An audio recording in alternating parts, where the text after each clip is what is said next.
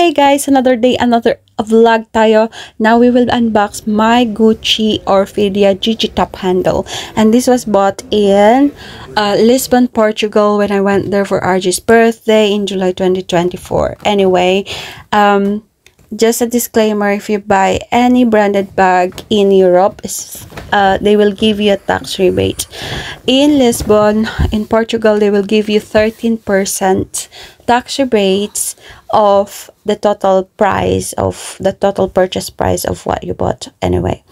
And just in case, carry the items with you because they have to check the item, the authenticity of it. They will check everything, your receipt, the item per se, and then that's it. So while you're in the shop, they will fill in the form, and then when you go to the airport, you just go to this place wherein you can get your refund. So pagdating na nga natin sa hotel, in-unbox na natin siya. So brown yung kinuha ko siya.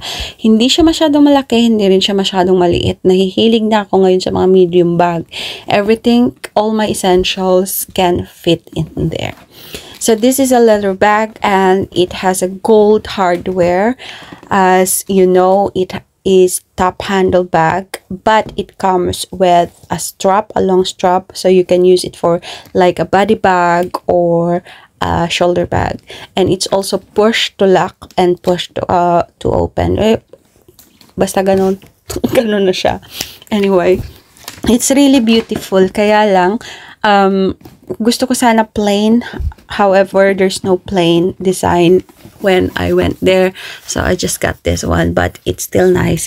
This is 2,400 euro, and then they'll give you tax rebate, so it's still less than when you buy in your own country. In the UK, it's 2,200 plus, and there's no rebate. Ganon, diba? Diba? Ang cute niya.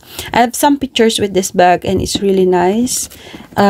It's good for everything. Good for party. Good for everyday use. Good for traveling.